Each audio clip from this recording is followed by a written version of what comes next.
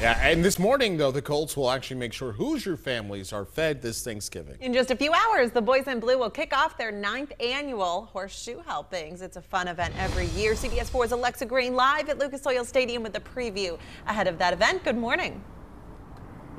Good morning to you, Angela and Nick. This is an event that we love to be a part of every single year. It's all about Hoosier hospitality. Happening today, the Colts, they are going to be providing nearly 2,000 meals to families here in Indiana for Thanksgiving. Joining me now, Ashley Powell. Ashley, I know you've been instrumental in this year's event. Tell me a little bit about the setup. Obviously, the tents are here ready to go. We're just waiting on the volunteers. Yeah, and the food, which should be here momentarily. So we're excited. Like you said, this is our 9th year. We're really excited to be able to provide this service to our community. So thanks to our partnership with US Foods and Meyer and Lucas Oil and Citizens, we're able to provide 2,000 Thanksgiving meal kits to families in need this holiday season.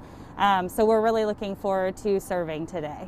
Tell us a little bit about some of these families who were already pre-selected. Correct, yes. We worked with the mayors, neighborhood advocates, IMPD, and a couple other groups to find some families that could really use a little bit of extra help this year. I think there's a lot of families this year that could probably use a lot of help. So we're just happy to be a part of that and excited to see them come through and be able to make their holidays a little bit easier and bear some of that burden for them.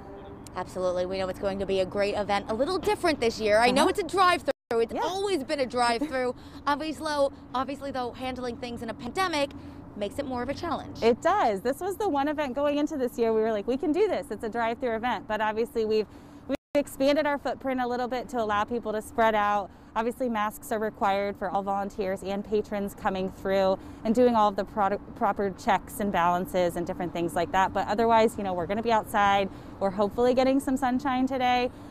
So really, we're just excited to be able to continue to do this. And it was not a huge change for us, just with the masks and spreading out. So, well, Ashley, we know it's going to be a busy morning for you. So thank you for taking some time out this morning. Again, volunteers are going to be here starting at 8 this morning, and the drive-through, it all begins at 9 a.m. Angie, Nick, we'll send it back to you.